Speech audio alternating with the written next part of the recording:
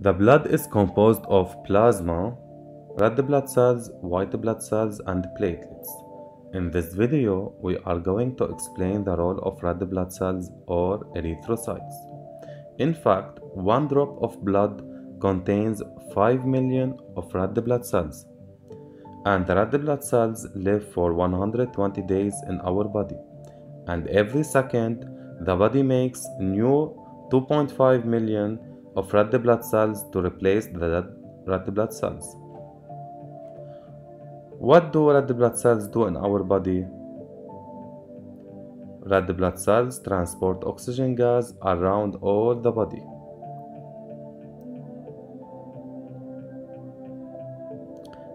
Every cell in our body needs oxygen to stay alive. Here we see how oxygen gas fixes on red blood cells. Then let's talk about red blood cells.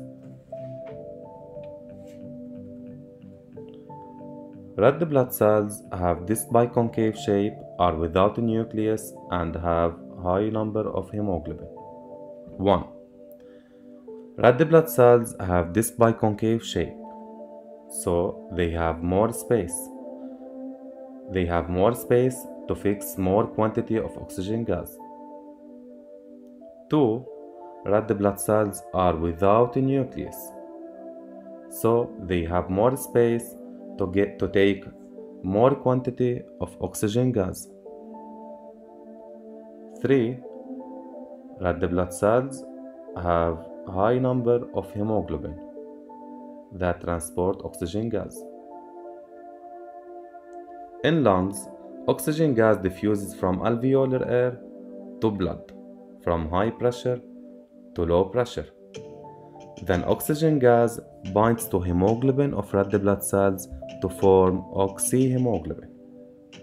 Then the red blood cells are transported from lungs to cells, and in cells, oxyhemoglobin decomposes to liberate oxygen. Then the oxygen passes from blood to cells, from high pressure to low pressure. Finally, did you see the importance of red blood cells in our body?